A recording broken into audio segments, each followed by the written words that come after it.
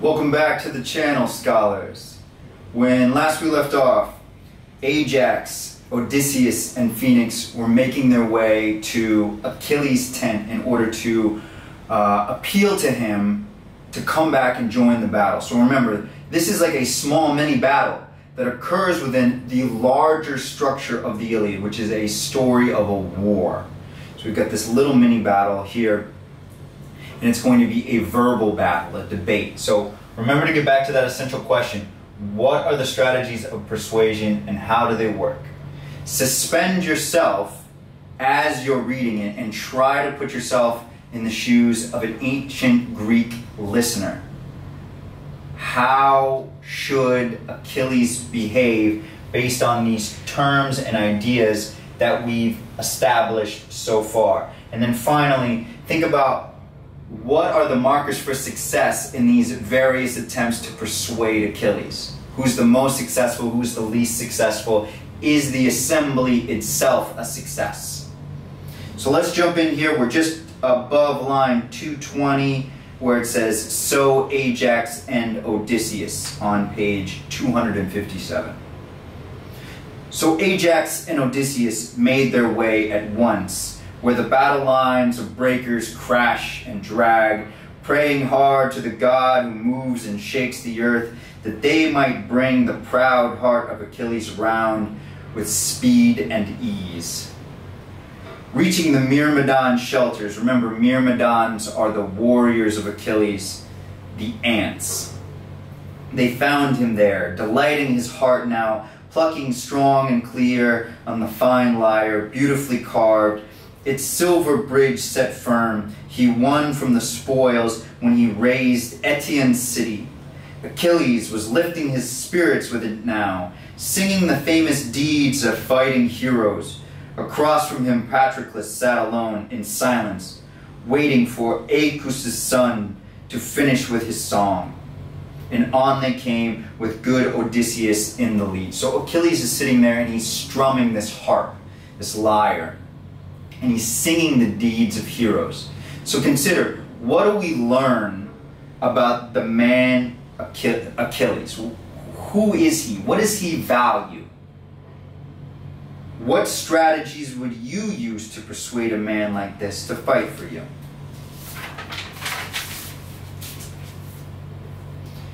And the envoys stood before him. Achilles, startled, sprang to his feet, the lyre still in his hands, leaving the seat where he had sat in peace. And seeing the men, Patroclus rose up too, as the famous runner called and waved them on. "Welcome, look, dear friends have come our way. I must be sorely needed now, my dearest friends in all the Achaean armies, even in my anger." So think about what Achilles shows that he knows, even from this early point in the story. This early point in the engagement.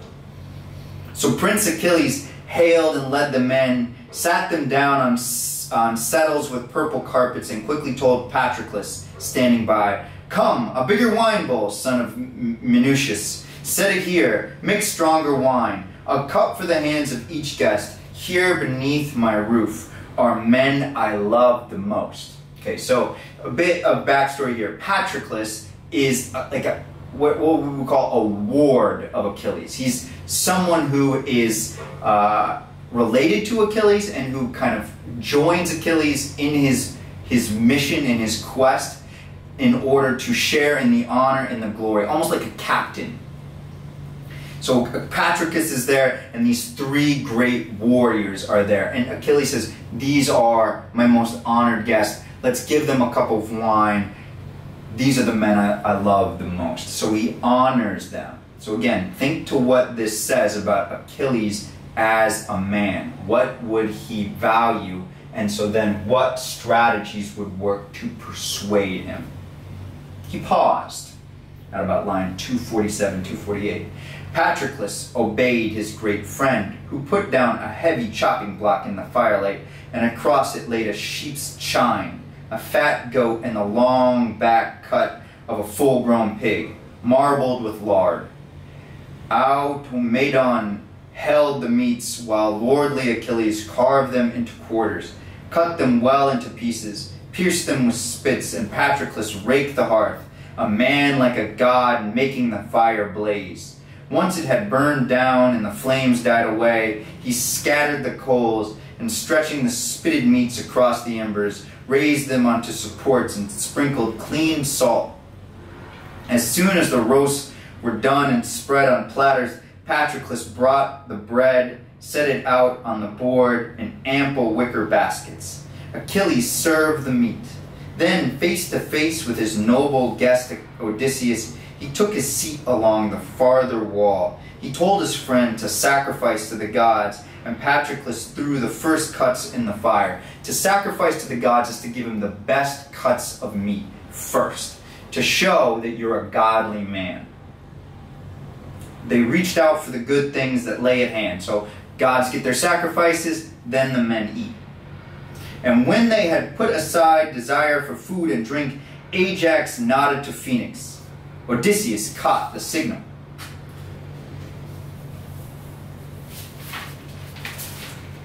Filled his cup and lifted it toward Achilles, opening with this toast. Your health, Achilles. We have no lack of a handsome feast. I see that, either in Agamemnon's tents, the son of Atreus, or here and now in yours. We can all banquet here to our heart's content. But it is not the flowing feast that is on our minds now.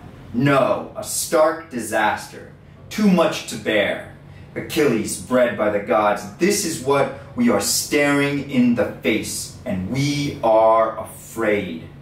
All hangs in the balance now, whether we save our benched ships, I think it's beach ships, or they're destroyed. Unless, of course, you put your fighting powers in harness. They have pitched camp right at our ship's ramparts, these brazen Trojans. They and their far-famed allies. Thousands of fires blaze throughout their armies. So you have to imagine, here are the ships of the Achaeans, the Greeks. Greeks, Achaeans are the same. And there, just beyond them, are thousands of burning fires where the Trojans have lined up their troops ready to attack. Nothing can stop them now. That's their boast.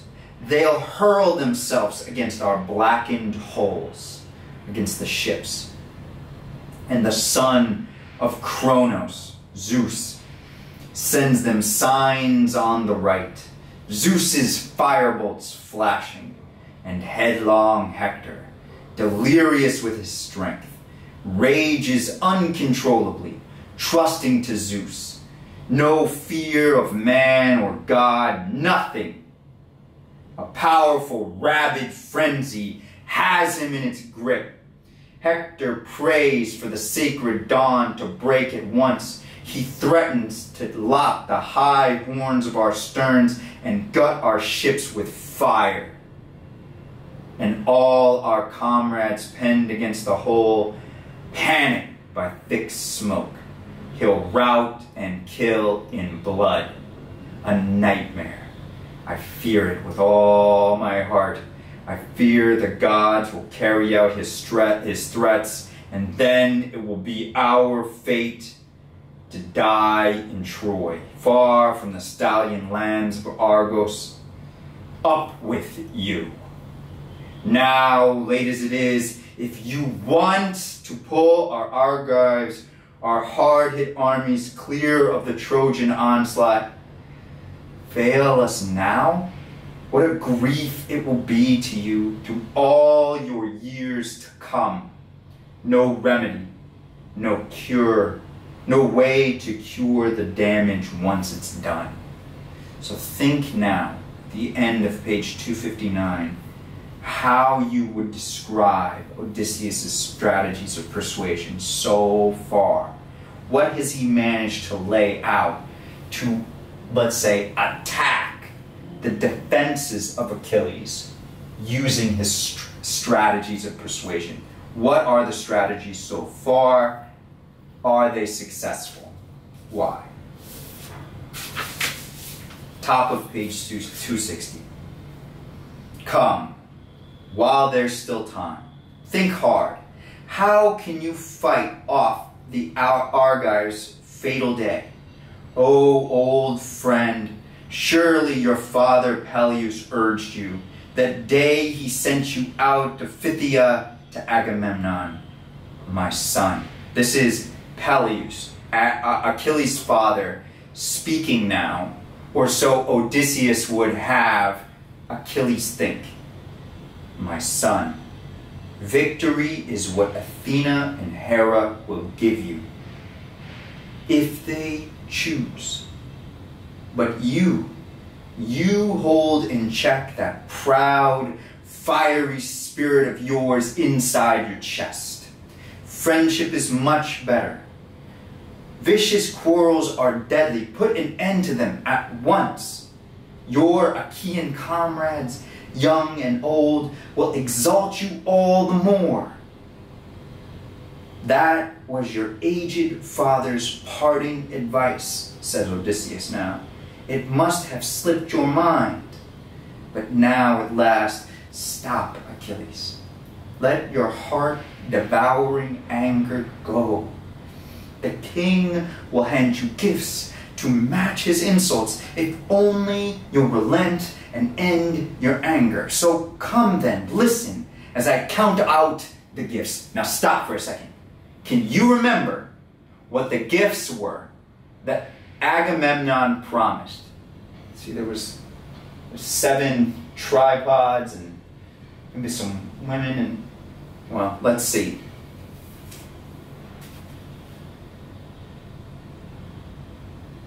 The troves in his tent that Agamemnon gives to you.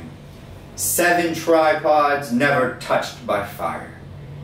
10 bars of gold, 20 burnished cauldrons, a dozen massive stallions, racers who earned him trophies with their speed. He is no poor man who owns what they have won, not strapped for goods with all that lovely gold, trophies those high-strung horses carried off for him. 7 women he'll give to you, flawless, skilled in craft, women of Lesbos, the ones he chose, his privilege, that day you captured the Lesbos citadel yourself. So a little bit of a twist on what Agamemnon had said. He gets the you in there. These he will give you, and along with them will go the one he took away at first, Briseis' daughter, and he will swear a solemn, binding oath in the bargain. He never mounted her bed, never once made love with her, the natural thing, my lord, men and women join. Now all these gifts will be handed you at once, but if later the gods allow us to plunder the great city of Priam, you shall enter, and when we share the spoils, load the holds of your ship with gold and bronze, as much as your heart desires. And choose for your pleasure 20 Trojan women, second only to Argive Helen in their glory. And then, if we can journey home to Achaean Argos, pride of the breasting earth, you'll be his son by marriage. He will even honor you on par with his Orestes, full grown by now, reared in the lap of luxury. 3 daughters are his, in his well-built halls, Christamos and Laodice and Iphianicia. And you may lead whichever one you like, with no bride price asked, home to Peleus' house, and he will add a dowry, yes, a magnificent treasure, the likes of which no man has ever offered with his daughter. 7 citadels he will give to you, filled with people, Cardamile, Enope, and the grassy slopes of Hyre, Phrae the sacrosanct, Anthea deep in the meadows, rolling Apia and Pedasus, green with vineyards. All face the sea at the far edge of sandy Pylos, and the men who live within them, rich in sheep flocks, rich in shambling cattle, will honor you like a god with hordes of gifts, and beneath your scepter's sway live out your laws, sleek and shining peace. What does this recital show about Odysseus? That Agamemnon said this, and Odysseus repeated it perfectly, with some variation, to fit the circumstance after hearing it only one time? What does it show about Odysseus? And from that, what might you predict would be Achilles' response? Just after line 360. All this he would extend to you if you will end your anger. But if you hate the son of Atreus all the more, him and his troves of gifts, at least take pity on all our united forces mauled in battle here. They will honor you like a god. Think of the glory you will gather in their eyes. Now you can kill Hector, seized with murderous frenzy, certain there's not a single fighter his equal, no Achaean brought to Troy in the ships. Now, for once, you can meet the man head on. Achilles' response will follow. Take a moment, though, make a prediction. What do you think his response will be after hearing this? Try to think back to these terms that we outlined so far. How would he respond?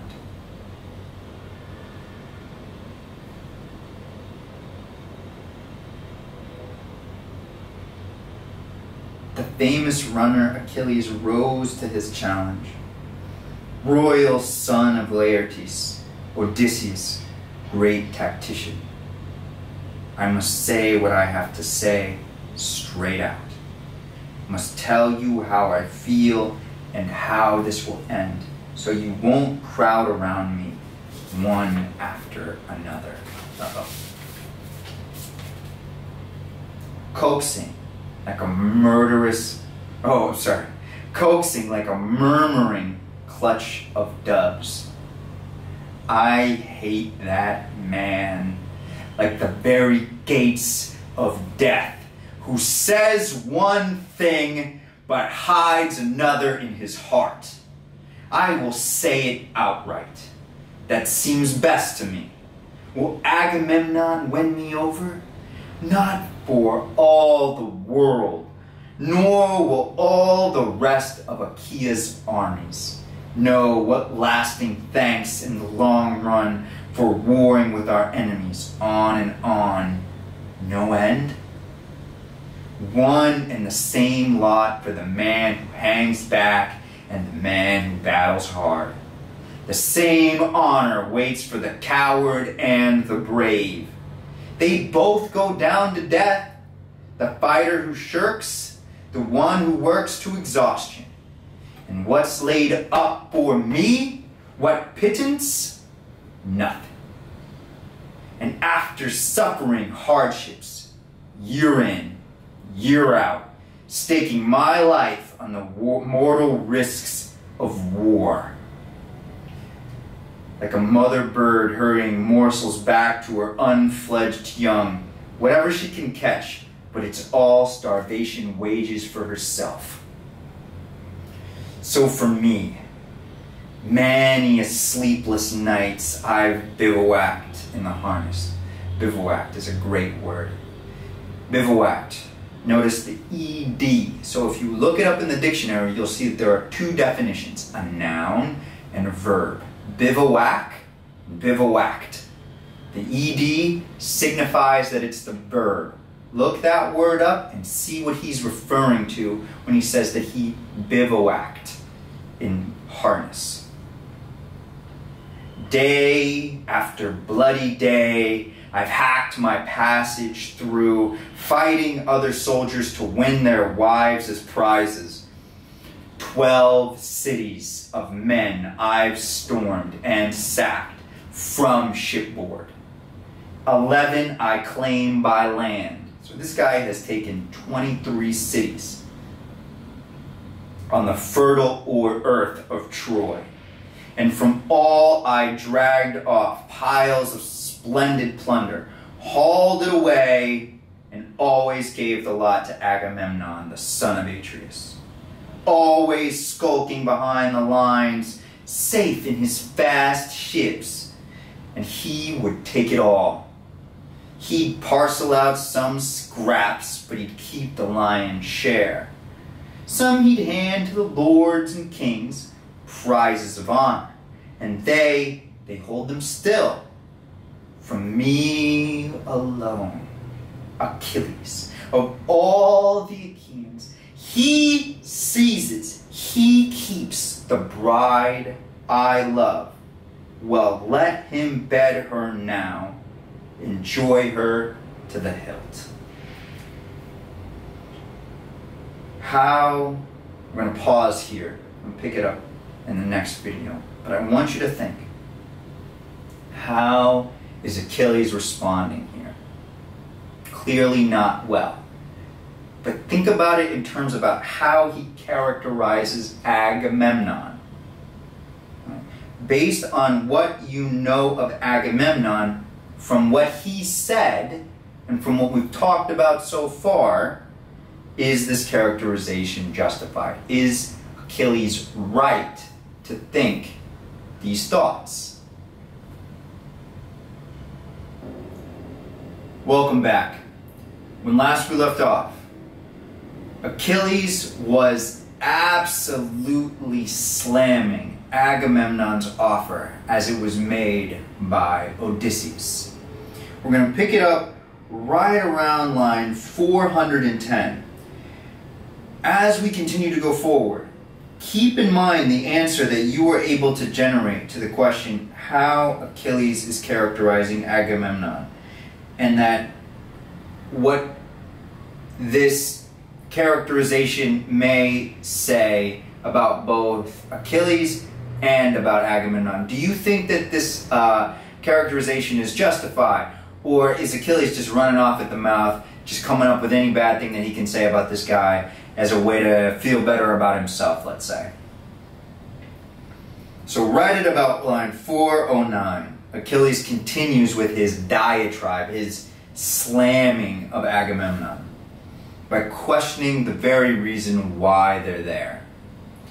Why must we battle Trojans, men of Argos? Why did we muster an army? Why did he muster an army? This is Agamemnon. Lead us here, that son of Atreus. Why? Why in the world, if not for Helen, with her loose and lustrous hair? Are they the only men alive who love their wives, these sons of Atreus? Never. Any decent man, a man with sense, loves his own, cares for his own as deeply as I loved that woman with all my heart, though I won her like a trophy with my spear. But now that he's torn my honor from my hands, robbed me, lied to me, don't let him try me now. I know him too well. He'll never win me over. So why won't Agamemnon ever win Achilles over? Think about that. Achilles says he's never going to win me over. Why not? No, Odysseus. Let him rack his brains with you and the other captains how to fight the raging fire off the ships. Look, what a mighty piece of work he's done without me. Why, he's erected a rampart, driven a trench around it, broad, enormous, and planted stakes to guard it. No use. He still can't block the power of man-killing Hector. No, though as long as I fought for Achaea's lines, Hector had little lust to charge beyond the walls. Never ventured beyond the Scaean gates and oak tree. There he stood up to me alone one day and barely escaped my onslaught. So think about what Achilles is doing here now. Why is he suddenly switching to talk about Hector and their battle by the oak tree? What is he doing here? And what does that have to do with Agamemnon's offer? Ah, but now, since I have no desire to battle glorious Hector, tomorrow at daybreak Once I have sacrificed to Zeus and all gods and loaded up my holds and launched out on the breakers, watch, my friend, if you'll take the time and care to send me off, and you will see my squadrons sail at dawn, fanning out on the Hellespont that swarms with fish, my crews manning the oarlocks, rowing out with a will, and if the famed god of the earthquake grants us safe passage. So the god of the earthquake is the same god that manages the seas, because earthquakes can sometimes cause typhoons or tsunamis. So the ancient Greeks conceptualized or understood that the god of earthquakes and the god of the seas are the same, and that is Poseidon. So he's saying that the god of the earthquakes grants us safe passage, so allows us to sail on his seas. The third day out we raised the dark soil of Phthia. There lies my wealth, hordes of it, all I left behind when I sailed to Troy on this insane voyage, and still more hordes from here. Gold, ruddy bronze, women sashed and lovely, and gleaming gray iron. And I will haul it home. All I want is plunder, all but the prize of honor.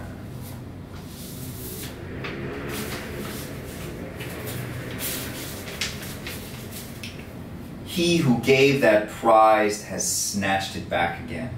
But outrage!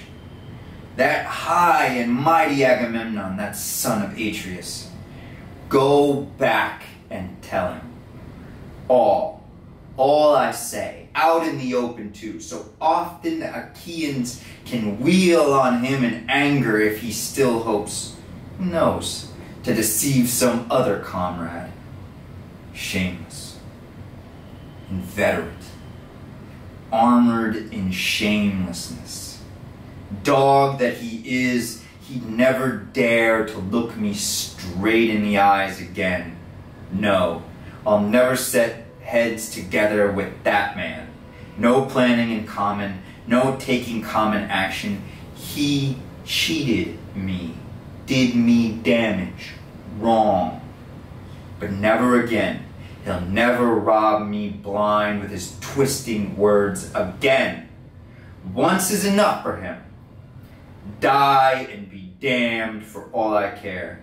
Zeus, who rules the world, has ripped his wits away. His gifts, I loathe his gifts.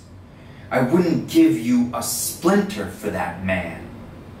Not if he gave me 10 times as much, 20 times over, all he possesses now, and all that could pour in from the world's end. Not all the wealth that's freighted from Orchomenos even into Thebes, Egyptian Thebes, where the houses overflow with the greatest troves of treasure. Thebes with 100 gates, and through each gate's battalions, 200 fighters surge to war with teams and chariots. No, not if his gifts outnumbered all the grains of sand and dust in the earth. No, not even then could Agamemnon bring my fighting spirit round until he pays me back, pays me full measure for all his heartbreaking outrage. So what a proclamation, what an announcement. Not if all of his prizes, bars of gold and tripods and spears and breastplates and anything a warrior of this time who lives off of Geros and Time, all of the things that he could possibly want, such that all of those prizes outnumbered, and I love this, the number of grains of sand and dust in the earth. So give you some idea of the magnitude of things that we're talking about. Not even then would Achilles come around and fight. And so we're forced to ask, if Time and honor are the most important things, why not? Well, clearly he'd be the richest man in the world, but then why wouldn't he accept those gifts? What's missing here? What's the missing piece? And if all of those things can't pay back what Achilles lost, how could Agamemnon pay him back? Listen here. This is when stuff starts to get personal, right around like line 475. His daughter. I won't marry no daughter of Agamemnon. Not if she rivaled Aphrodite in all her golden glory. Not if she matched the crafts of clear-eyed Athena. Not even then would I make her my wife. No, let her father pitch on some other Argive, one who can please him, a greater king than I. If the gods pull me through and I reach home alive, Peleus needs no help to fetch a bride for me himself. Plenty of Argive women wait in Hellas and Phthia, daughters of lords who rule the citadels in power. Whomever I want, I'll make my cherished wife, at home. Time and again, my fiery spirit drove me to win a wife, a fine partner to please my heart, to enjoy with her the treasures my old father Peleus piled high. I say no wealth is worth my life. Not all they claim was stored in the depths of Troy, that city built on riches, in the old days of peace before the sons of Achaea came. Not all the gold held fast in the archers' rocky halls, in Phoebus Apollo's house, on Pythos' sheer cliffs, cattle and fat sheep can all be had for the raiding. Tripods all for the trading, and tawny-headed stallions. But a man's life breath cannot come back again. No raiders enforced, no trading brings it back, once it slips through a man's clenched teeth. Mother tells me. Remember, Achilles' mother is a demigod. She's the one who I was talking about who got married at the very beginning of this story. So she's the one who married Peleus. And she tells him what many people know is Achilles' fate. So this is what Achilles' fate is. Mother tells me that immortal goddess Thetis, with her glistening feet, that two fates bear me on the way to death. If I hold out here and I lay siege to Troy, my journey home is gone, but my glory never dies. If I voyage back to the fatherland I love, my pride, my glory dies. True, but the life that's left me will be long. The stroke of death will not come on me so quickly. So here's what Achilles is saying. He's got two paths in his life. He's a rare mortal in which his life is not totally determined. The Greeks believed that our lives are like strings of fate and that are measured and cut by these very powerful goddesses called the Fates. Achilles is like two strings. Okay? On the one side, he could stay at Troy, fight and die, but his story never dies. Look at that. On the other side, if he chooses to go home, he'll live a long life. But once he's made that choice, his story will fade from history. Well, you can guess which way he chose, but think about what he's trying to tell this embassy about what he values, about himself. And think about what would convince a man in that position. Would gifts do it? Why or why not? Right? Think about that.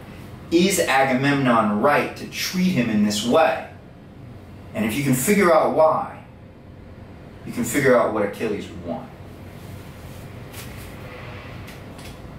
One thing more.